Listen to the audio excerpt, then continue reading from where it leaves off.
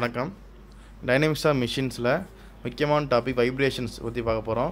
இது அண்ணா university engineering சிலபஸில் unit 3ல் இருக்கும், நீங்கள் படிச்சிருப்பீங்க. நம்ம வைப்ரேஷன்ஸ் அப்படின்னா என்னென்னு தெரிஞ்சால் தான் நம்ம அடுத்து பார்க்க போகிறதெல்லாம் புரியும். லெக்சர் 1ல் ஒரு இன்ட்ரடக்ஷன் தான் பார்க்க போகிறோம். நம்ம வைப்ரேஷன்ஸ் அப்படின்றது எப்படி உருவாகுது அப்படின்றத பார்க்கலாம். ஸோ வைப்ரேஷன் உருவாகணும் அப்படின்னா கண்டிப்பாக அது ஒரு எலாஸ்டிக் பாடியாக இருக்கணும்.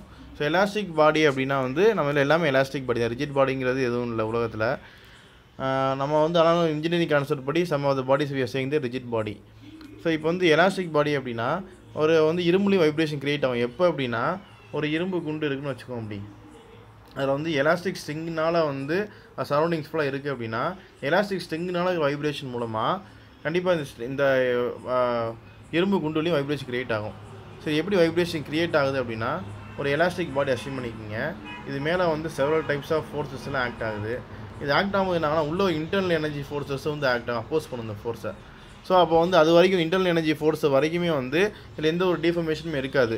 எப்போ இந்த external forces internal energy ஃபோர்ஸஸை over come பண்ணுதோ, எப்போ internal energy force over come பண்ணுதோ அப்போ தான் என்ன ஆகும்னா அந்த பாடி டிஃபார்ம் ஆகும். சரி, எக்ஸாம்பிளுக்கு ஒரு சின்ன ஷேப்பில் டிஃபார்மாக வச்சுக்குவோம். இப்போ டிஃபார்ம் ஆகிருக்கு, இந்த மாதிரி டிஃபார்ம் ஆகிருக்கு. இப்போ உள்ள இன்டர்னல் எனர்ஜி ஃபோர்ஸஸ் எல்லாம் கம்ப்ரஸ் ஆகிருக்கு. ஸோ எல்லாம் கம்ப்ரஸ் ஆகிடுச்சு.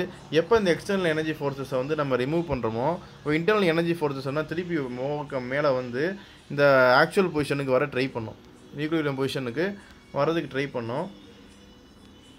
இந்த வரதுக்கு ட்ரை பண்ணும்போது என்ன ஆகும்னா இங்கே வர இன்டர்னல் எனர்ஜி ஃபோர்ஸஸ் கம்ப்ரஸ் ஆகி மேலே வரும். ஸ்ட்ரெயின் எனர்ஜி கன்வெர்ட் ஆகிட்டு திருப்பி மேலே வரும்.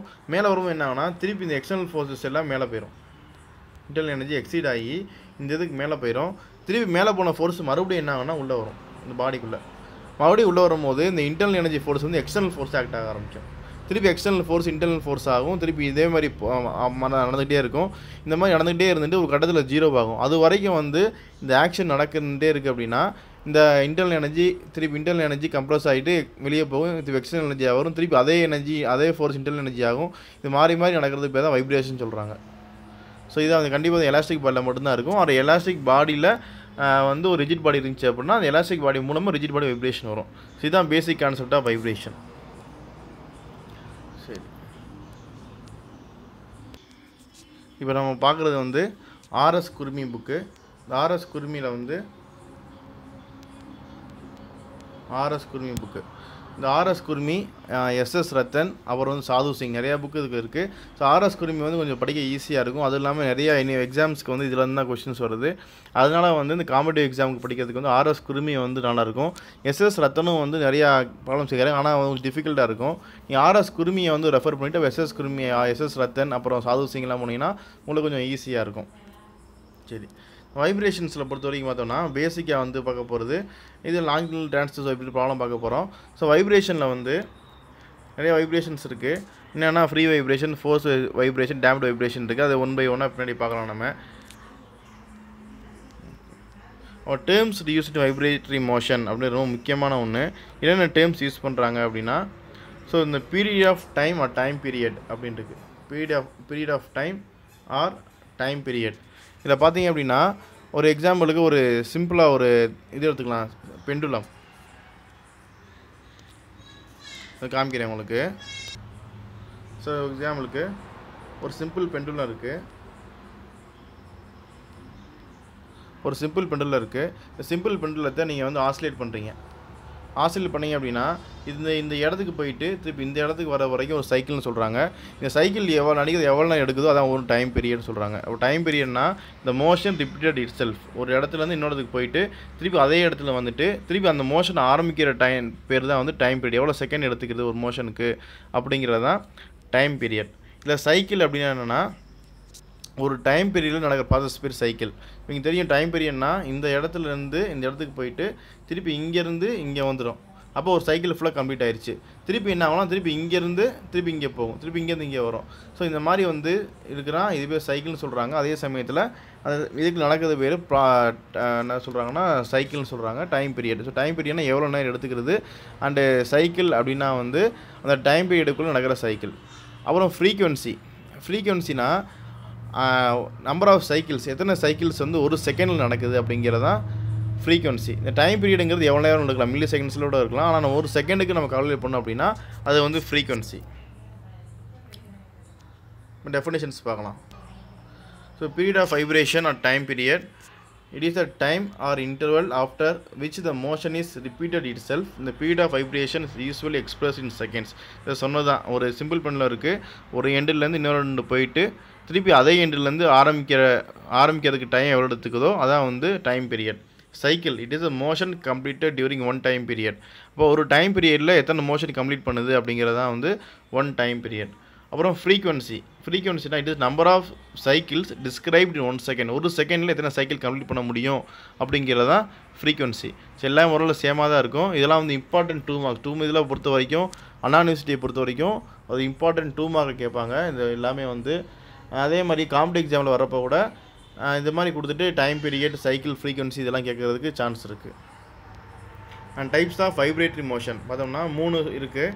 Free vibration R natural vibration, forced vibration, damped vibration. இந்த ஃப்ரீ ஆர் நேச்சுரல் வைப்ரேஷன் அப்படிங்கிறது என்ன அப்படின்னா, இப்போ ஃப்ரீ வைப்ரேஷன்னா இந்த மாதிரி ஒரு பீம் இருக்குது. இப்போ கேண்டிலியர் பீம் வச்சுக்குவோம். இந்த கேண்டிலியர் பீமில் ஒரு ஃபோர்ஸ் ஒன்று ஆக்ட் ஆகுது, அதனால் பீம் பெண்ட் ஆகும் அப்படி. ஸோ பீம் வந்து பெண்ட் ஆகுது. இந்த எக்ஸ்டர்னல் ஃபோர்ஸை ரிமூவ் பண்ணிங்க அப்படின்னா திருப்பி பீம் வந்து என்ன ஆசிலேட் ஆகிட்டே இருக்கும். எக்ஸாம்பிள் ஸ்கேலை நீங்கள் கையில் பிடிச்சிக்கிறீங்க, ஒரு பக்கம் கொடுத்தீங்க அப்படின்னா அது ஆசிலேட் ஆகிட்டே இருக்கும். ஒரு செகண்ட்ஸில் வந்து நின்றோம். ஸோ இந்த மாதிரி நம்ம ஃபோர்ஸுக்கு எடுத்ததுக்கு அப்புறமே ஆசிலேட் ஆகிட்டே இருந்துச்சு அப்படின்னா அது பேர் ஃப்ரீ வைப்ரேஷன். ஃபோர்ஸ் வைப்ரேஷன் என்ன அப்படின்னா, நீங்கள் ஒரு ஃபோர்ஸ் கொடுத்தா மட்டும்தான் வந்து ஒரு வைப்ரேஷன் இருக்கும். நீங்கள் அந்த ஃபோர்ஸை எடுத்துட்டீங்க அப்படின்னா வைப்ரேஷன் நின்றோம். ஃபார் எக்ஸாம்பிள் ஒரு ஆட்டோமொபைல்ஸ், நீங்கள் வெஹிக்கிளில் போகிறீங்க, காரில் போகிறீங்க, இதில் போனாலுமே நீங்கள் இன்ஜினை ஸ்டார்ட் பண்ணால் மட்டும்தான் வைப்ரேஷன் இருக்கும். இன்ஜினை ஆஃப் பண்ணிட்டீங்க அப்படின்னா வைப்ரேஷன் ஃபுல்லாக ஸ்டாப் ஆயிரும். ஸோ இந்த மாதிரி இருந்துச்சு அப்படின்னா அது ஃபோர்ஸ்டு வைப்ரேஷன். இப்போ டேம்ப்டு வைப்ரேஷன். ஒரு டேம்பிங் அப்படின்னா என்னென்னு தெரியணும். ஒரு டேம்பிங் அப்படின்னா ஒரு டேம்பர் அப்படின்னாலே ஒரு பிஸ்டன் சிலிண்டர் அரேஞ்ச்மெண்ட் இருக்கும். ஸோ இது வந்து சிலிண்டர், இது வந்து பிஸ்டன். ஒரு பிஸ்டன் சிலிண்டர் அரேஞ்ச்மெண்ட் இருக்கும். இந்த பிஸ்டன் உள்ளுக்குள்ளே ஃப்ளூயிட் இருக்கும். ஃப்ளூயிட் இருந்தால் விஸ்கஸ் டேம்பிங், இல்லை வேறு மாதிரி மேக்னெட்டிக் நிறையா இருக்குது. இந்த மாதிரி வந்து ஒரு பிஸ்டன் சிலிண்டர் அரேஞ்ச்மெண்ட் இருக்கும். இந்த பிஸ்டனுக்கு சிலிண்டருக்கு இடையில ஃப்ரிக்ஷன் க்ரியேட் ஆகும். இந்த ஃப்ரிக்ஷன் க்ரியேட் ஆகிறது மூலமாக நம்ம வந்து வைப்ரேஷன் எனர்ஜி ரெடியூஸ் பண்ணோம் அப்படின்னா அதுவே டேம்பர். இதே நம்ம ஸ்ப்ரிங் மூலமாக பண்ணோம் அப்படின்னா அது டேம்பர் இல்லை, அதுவே சஸ்பென்ஷன். அதாவது நம்ம சஸ்பெண்ட் சிஸ்டம் சொல்கிறோம். முன்னாடி இருக்கிறது சஸ்பென்ஷன். சஸ்பென்ஷன்னா ஸ்ப்ரிங் மூலமாக மட்டும் சஸ்பெண்ட் ஆகும், கீழே சஸ்பெண்ட் ஆகிட்டு திருப்பி ரிலீஸ் ஆகும். டேம்பரில் வந்து என்னென்னா எனர்ஜி ஃபுல் டெசிபேட் ஆகும். ஃப்ரிக்ஷன் எனர்ஜி மூலமாக வர வைப்ரேஷனை ஃப்ரிக்ஷனில் டெசிபேட் பண்ணுறாங்க. ஸோ ஸ்ப்ரிங்கில் பார்த்தோம் அப்படின்னா எல்லா எனர்ஜியுமே கம்ப்ரஸாகி ஸ்ட்ரெயின் எனர்ஜி ஆகிக்கிறோம், திருப்பி ரிலீஸ் ஆகி அது வந்து திருப்பி இன்னொரு எனர்ஜி க்ரியேட் பண்ணிக்கிட்டு இருக்கும். ஆனால் டேம்பரில் வர எனர்ஜி எல்லாமே 0 ஆயிரும். எதில் டேம்பர் இருக்கும் அப்படின்னா, நம்ம 2 வீலர்லேயே பார்த்தோம் அப்படின்னா ஃப்ரண்ட்டில் வந்து வெஹிக்கிளில் இருக்கும். வெஹிக்கிள் ஃப்ரண்ட்டில் வந்து நமக்கு டேம்பர் இருக்கும். அண்டு வந்து பேக்கில் பார்த்தோம் அப்படின்னா பேக் வீல்லையும் டேம்பர் இருக்கும். எதுக்கு அப்படின்னா வைப்ரேஷன் எனர்ஜி ரெடியூஸ் பண்ணுறதுக்கு. சரி, இப்போ டெஃபினேஷன்ஸ் பார்க்கலாம். Free R natural vibration when no external force acts on the body after giving it an initial displacement, then the body is said to be under free or natural vibrations. The frequency of free vibrations is called free or natural vibration. Forced vibrations, when the body vibrates under the influence of external force, then the body is said to be under forced vibration. The external force applied to the body is a periodic distributing force created by unbalance. The vibrations have the same frequency applied force. இதில் முக்கியமான ஒன்று ரெசனன்ஸ்னு சொல்லுவாங்க. Resonance அப்படின்னா என்னென்னா, நம்ம எல்லா சிஸ்டத்துக்குமே ஒரு natural vibration இருக்கும், நேச்சுரல் ஃப்ரீக்வன்சின்னு ஒன்று இருக்கும். அதேமாதிரி எக்ஸ்டர்னல் அப்ளை பண்ணும்போது புதுசாக ஒரு ஃப்ரீக்வன்சி க்ரியேட் ஆகும். எப்போ இந்த எக்ஸ்டர்னல் அப்ளை பண்ண ஒரு ஃப்ரீக்வன்சியும் நேச்சுரல் ஃப்ரீக்வன்சியும் சேமாக இருக்கோ அப்போ ரெசனன்ஸ் ஒன்று க்ரியேட் ஆகும். நமக்கு தெரியும், ஒரு சைக்கிளில் வந்து ஆம்பிளிட்யூட் ஃபோர்ஸ் வந்து சாதாரணம் எப்படி இருக்கும், இந்த மாதிரி சைக்கிள்ஸில் இருக்கும், நார்மலாகவே இருக்கும். இந்த மாதிரி இருக்கிறது அண்டர் டேம்பிங். ஆனால் எப்போ வந்து இந்த ஆம்பிளிட்யூட் வந்து ரொம்ப என்லார்ஜாக க்ரியேட் ஆகுதோ அது பேர் என்ன சொல்கிற ரெசனன்ஸ் சொல்கிறாங்க. இந்த ரெசனன்ஸ் க்ரியேட் ஆகிறது மூலம் என்னென்னா high amount of amplitude create ஆகும்.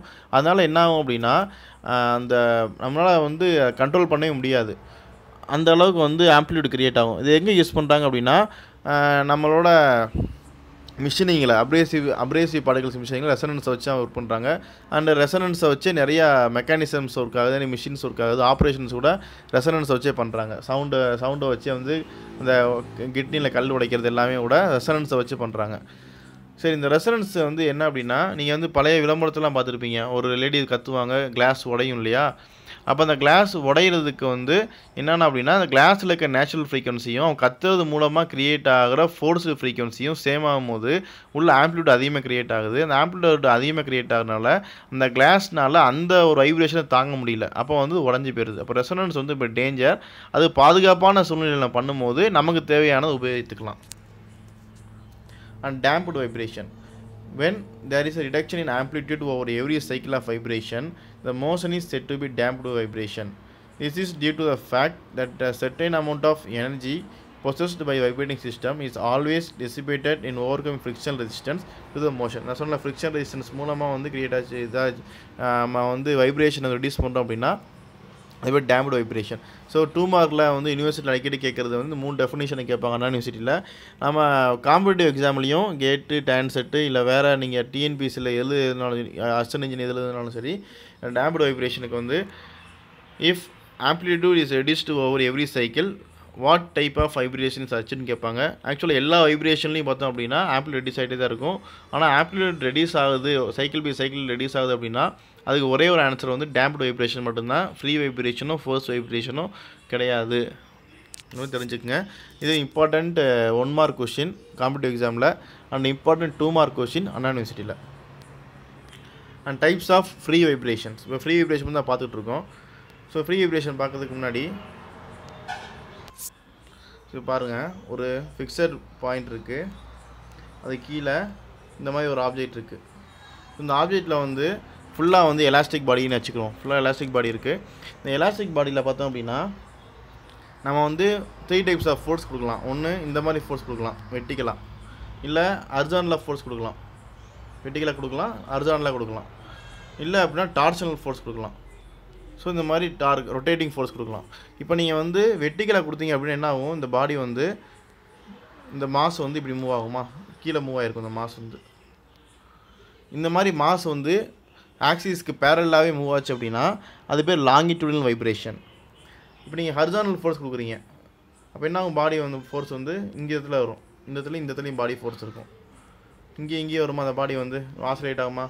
ஸோ இந்த மாதிரி இருந்துச்சு அப்படின்னா அது பேர் transverse vibration. அது approximately perpendicular to the shaft, perpendicular to the axis of the shaft அப்படி இருந்துச்சுன்னா அது வந்து transverse vibration. நீங்கள் ரொட்டேட் பண்ணீங்க அப்படின்னா டார்ஷனல் வைப்ரேஷன். ஏற்கனவே தெரிஞ்சது தான் உங்களுக்கு. ஸோ இது எல்லாமே சிம்பிள் பெண்டலத்தை வச்சு நம்ம பார்த்துட்ருக்கோம். சிம்பிள் பெண்டல் மாதிரி ஒரு செட்டப்பு. சிம்பிள் பெண்டலம் கிடையாது, இது பேர் rotor system. Single rotor சிஸ்டம்னா torsional வைப்ரேஷனில் இருக்கும். அதே மாதிரி மாசஸில் வந்து 3 டைப்ஸ் ஆஃப் மாசஸ் இருக்குது. லம்ப்டு மாஸ்,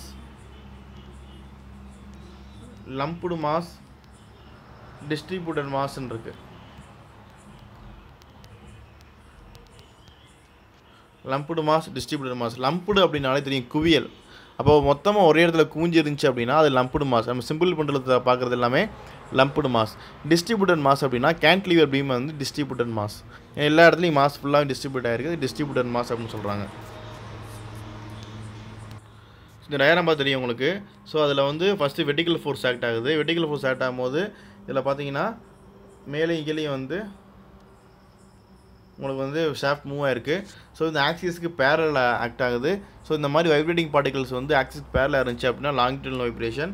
இங்கே அப்ராக்சிமேட்லி பெர்பெண்டிகுலர் ட்ரான்ஸ் வைப்ரேஷன். இங்கே ரொட்டேஷன் ஆகுது, டார்ஷனல் வைப்ரேஷன். டெஃபினேஷன்ஸ் பார்க்கலாம். longitudinal vibration. When the particles of a shaft or disc moves parallel to the axis of the shaft, then the vibration are known as longitudinal vibration. Transverse vibration. When the particles of the shaft or disc move approximately perpendicular to the axis of the shaft, then the vibrations are known as transverse vibration.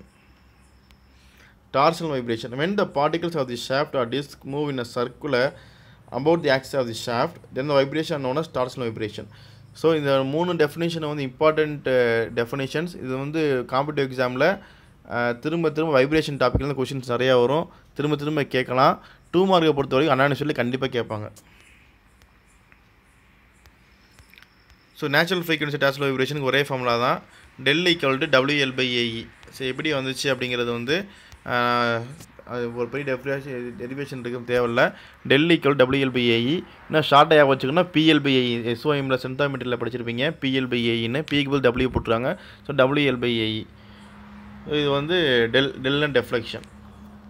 இதோட இந்த introduction part முடியுது. அடுத்த கிளாஸில் வந்து கொஞ்சம் problems பார்க்கலாம். Thank you.